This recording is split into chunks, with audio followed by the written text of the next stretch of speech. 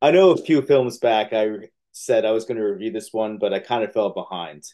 And I didn't really know anything about this one. I heard about it at various like film festivals. I heard it was pretty good, mediocre. I didn't even watch the trailer of this one. And this has to do with beauty standards, based upon what I did hear about the movie and I watched The Substance. You can watch Henry, Logan, and myself's review on the website. I figured maybe it's going to be kind of like that. Maybe something, there's something in the cream that Elizabeth Banks is putting on her face. So, I went into this with a lot of curiosity. My name is Kevin Muller, and I'm from Cinephellas. I'm the movie guy there. And today we're going to be talking about skincare. It's my life, and I feel very threatened. I don't think it's about the skin you start out with. I think it's about what are you willing to do to get to where you want to be. All right, let me get this out of the way. This movie is nothing like The Substance. It is not insane like The Substance. The only real thing it may have in common with it is taking place in LA and kind of showing the vapidness and hollowness and the phoniness of the city. But even that is really not really what it's about in this movie. Elizabeth Banks plays Hope Goldman. She is on the rise. She owns a spa. She owns her own skincare products. In the beginning of the movie, she is on a talk show discussing all this. One of her clients, who was an up and coming actress, has just been casted in a movie that will give the actress exposure. And Hope hopes that, she will say, "Oh, my skin looks good because I use Hope Goldman stuff."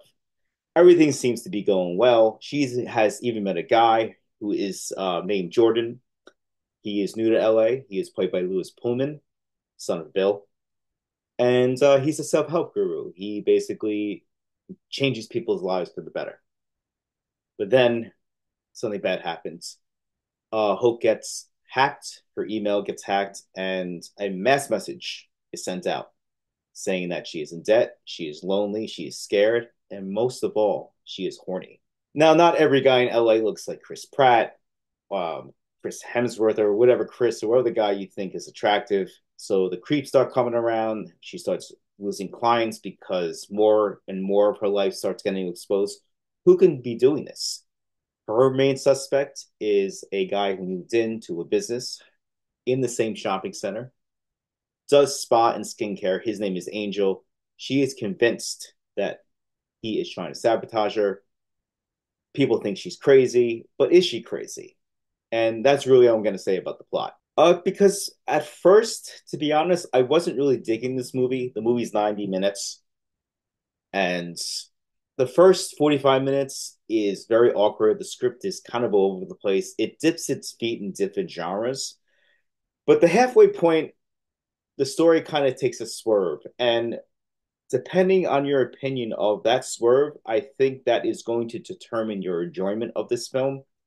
Personally, I like the swerve and I liked everything that came after that. Um, it reminded me of this 2015 movie that I watched called Me, Earl, and the Dying Girl, where I didn't really care for the beginning of that movie, but by the end, I loved it. Skincare is nowhere near as good as that movie. As I said, the script is all over the place. Banks is okay. Banks is a decent actress. We know she can do the chaotic energy, and that's what she brings to this character.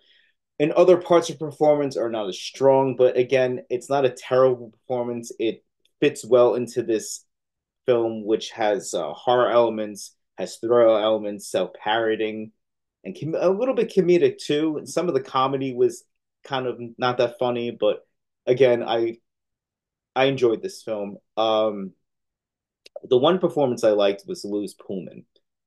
As I said, he's the son of Bill, and he was in Top Gun Maverick last year or 2 years ago. I'm sorry, and I liked what he did with his character. I did. I thought it was cool, and he's part of the reason why I liked the second half of the movie a lot more than the first. Because if I was to grade the first, I'd probably give it maybe one and a half, two.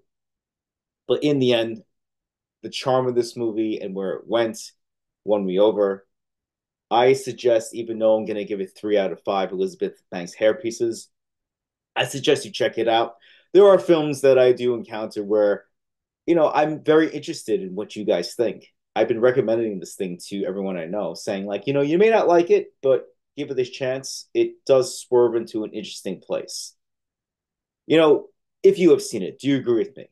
Or are you like one of the people who said, oh God, this movie is awful? Let me know. Come to the website, cinephellas.com. We're on Instagram, we're on Facebook, we're reviewing TV, movies, and video games. Next time I will be back on my review of Joker 2, which I hear is not doing too well with critics and audiences alike. Anyway, I'm going to see it tonight. I'm actually seeing it in like 2 hours. Excited about that one. Yeah, visit the website, watch our podcasts. Thank you so much for listening to me talk about this. And again, try it out. Try it out. Try it out. I really want to hear what everyone thinks about this one. Even the guys at the website, I'm going to suggest it. And yeah, Cinephellas.com. And I'm Kevin Muller. Thank you again, and cheers.